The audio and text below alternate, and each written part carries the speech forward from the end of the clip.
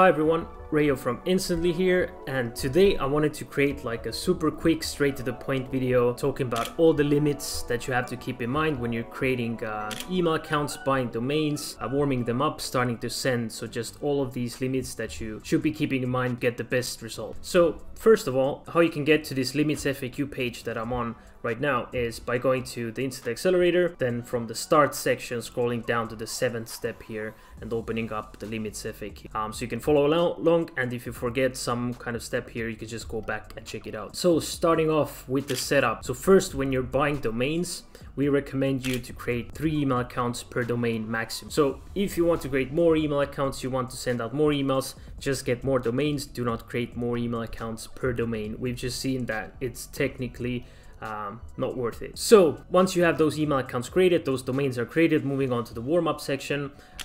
First of all, you want to make sure that you're warming up your email accounts for at least 2 weeks before you send out any cold emails. So pretty much just connect the accounts to Instantly, enable warm-up, and then just don't touch them for 2 weeks. You can already work on your campaigns, your copies, your leads, all that, but just don't send out cold emails. And then what we've seen is the best is to send 20 warm-up emails daily, and using the Instantly default settings will get you exactly that. So it will ramp up to that 20 limit slowly, get to the 20 limit and stay there. And one more thing with warm-up is keep it on forever, don't turn it off. If you're done with the warm-up for 2 weeks, just keep it enabled. If you're sending cold emails, the warm-up will be working in the background as usual. So yeah, moving on from there to the actual sending part. Now that your accounts are warmed up, you can start sending, and we recommend you not to send more than 30 cold emails per day per email account. So tying this together with the warm-up limit, 30 cold emails, 20 warm-up emails means that you will be sending around 50 emails per day per email account. And again, like I said, if you want to send more emails, just create more domains, more email accounts, rather than pushing these limits on like an email account basis. So let's say do not increase the daily sending limit per email account, and also do not create more email accounts per domain.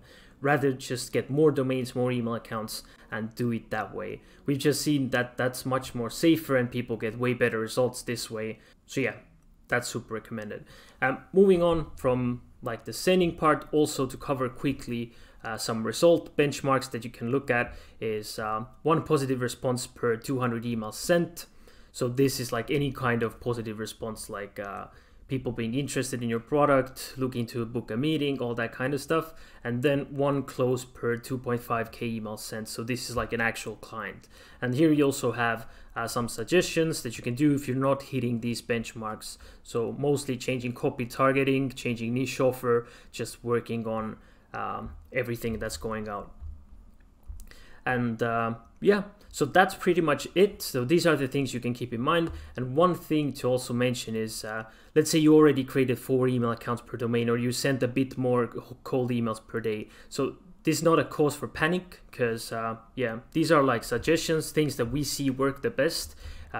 It doesn't matter that you do it a bit differently. It doesn't mean that everything will go super bad right away, but just like a general guideline to keep in mind. And yeah, that's pretty much it from my side. Thank you so much for watching. Hopefully this was useful, and see you guys in the next video. Bye bye.